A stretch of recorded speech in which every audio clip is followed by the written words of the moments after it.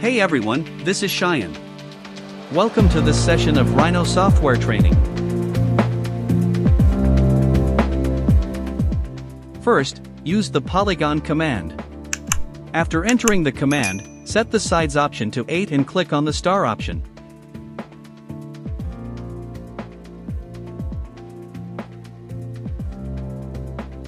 Then, use the polygon command again.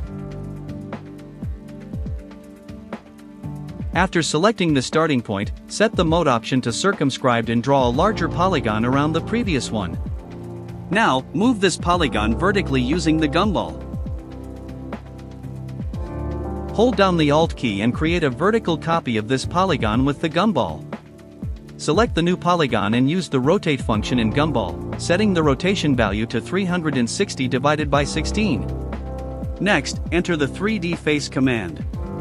In the command options, set output to sub-D in mode to multi-faces.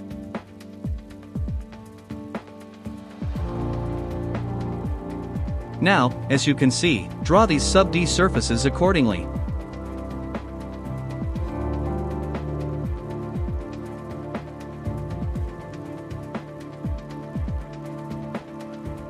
Once you're done drawing these sub-D surfaces, use the crease command and select all the sub-D faces you've created to sharpen their edges.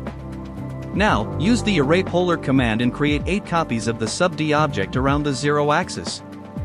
Select all the objects and press Ctrl+J to join them. Make sure that after joining, in the command options, set sub-D joined edges to crease. Next, use the orient 3-point command to mirror the object.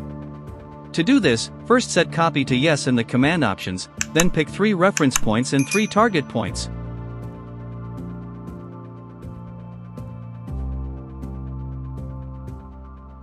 Now, select all the objects again and join them like before.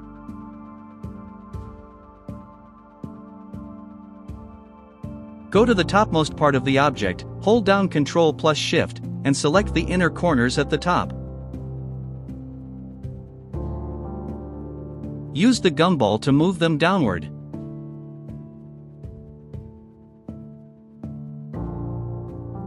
Use the Select Curve command to select all curves, then press Delete to remove them.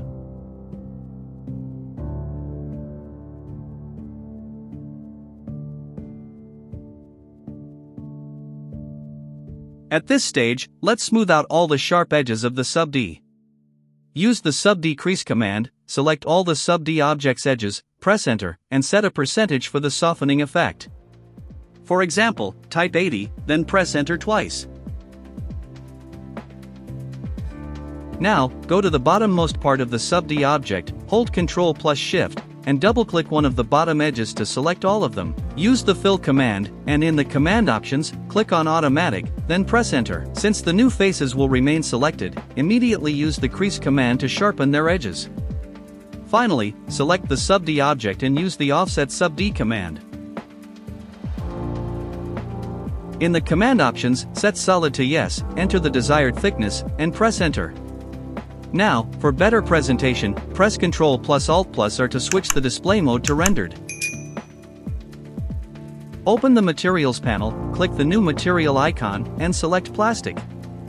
Then, select the object, right-click on the plastic material, and choose Assign to Object. In the plastic material settings, adjust reflectivity and clarity to control the light reflections.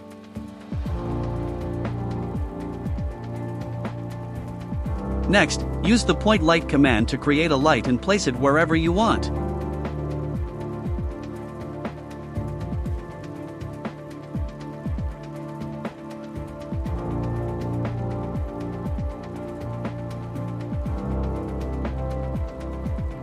Select the light, go to the Properties panel, and adjust the intensity to modify the brightness.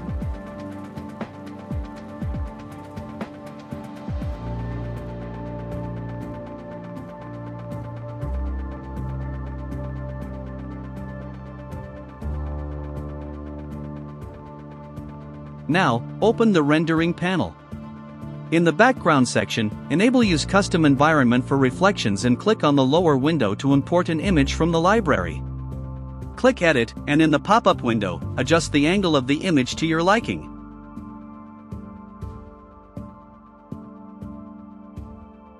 Modify the material and angle until you get the desired look.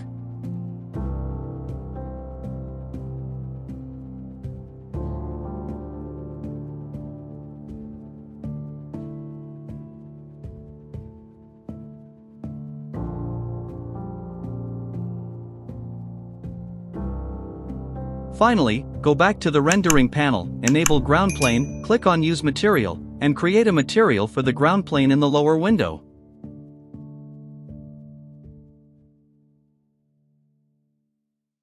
Hope you enjoyed this tutorial.